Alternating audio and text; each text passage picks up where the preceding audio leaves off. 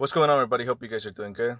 Today with me, I got this Freightliner 2016 with the code SPN 3250 FMI 3. But the first code that it popped in, it was SPN 3250 FMI 32, which almost the same. They're both kind of related. They both deal with the DOC temperature sensor, which is the outlet temperature sensor. And I'm going to show you guys what to look for and how diagnostic and how to remove the sensor.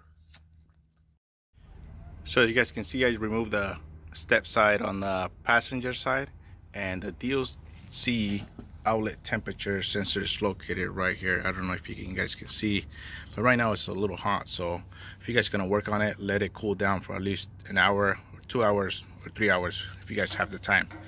So what I did is I unplug it from right here, the connection, the harness, and then part of the troubleshoot is to look for any wire rubbing or anything like that. But if you can see, you guys can see it here, is a missing part of the insulation, part of the protector.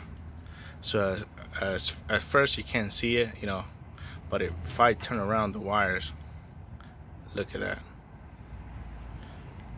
So this right here was causing the problem, and with that, when you get that code, what it's going to do is going to derate you 25, sometimes to 55 miles per hour, or sometimes 5 miles per hour. So I do have the new one here.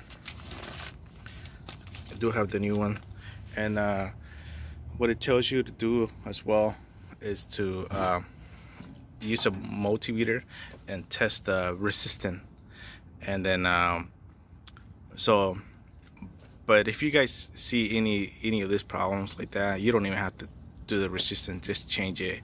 Or if you guys are on the road and then you guys need to move out of there, what I would suggest you guys to do is, if you have any tape, because you can see the wires are still connected, but if you guys have any tape, just make sure they're not, just cover it up, and then plug it back in there, and just make sure it's not touching any of the one box.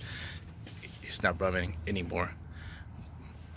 But in my case, I'm gonna replace it. So I'm gonna let it cool down, and then I'm gonna heat it up a little bit here with the little torch, and then use a special socket to remove this. But right now it's really hot, so I'm gonna let it cool down. So I let it cool down a little bit, and so we're gonna use a special socket. This is 11/16. I have an adapter here to the bigger ratchet 1/2-inch drive. So we're gonna put it like this, like that, and then we're gonna move it. We're gonna use a lot of we're gonna pull it, loosen it up pretty much.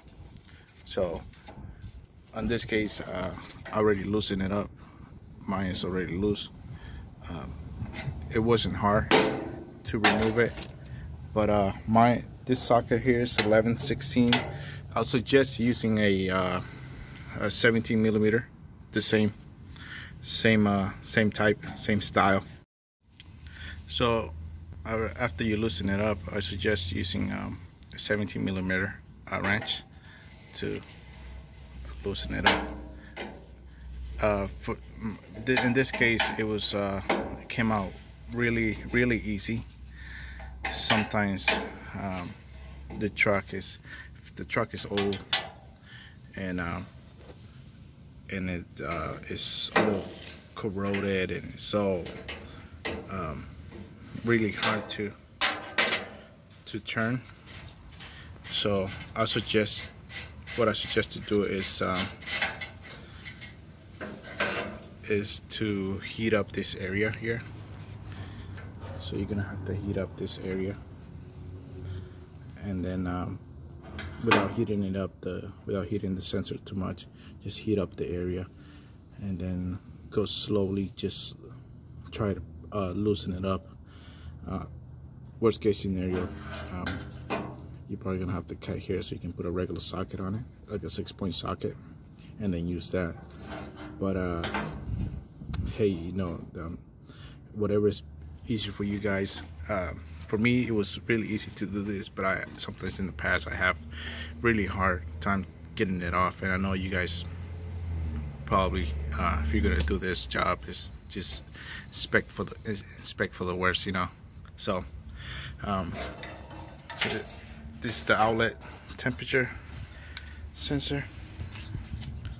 Broken wires. They were rubbing into the one box, and I'm gonna put the